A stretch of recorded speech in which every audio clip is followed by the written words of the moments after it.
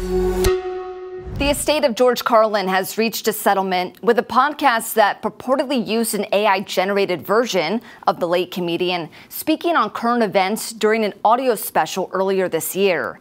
The estate filed a lawsuit in January saying the Dudesy podcast violated its copyrights and its publicity rights to the late comedian's name, image, and likeness.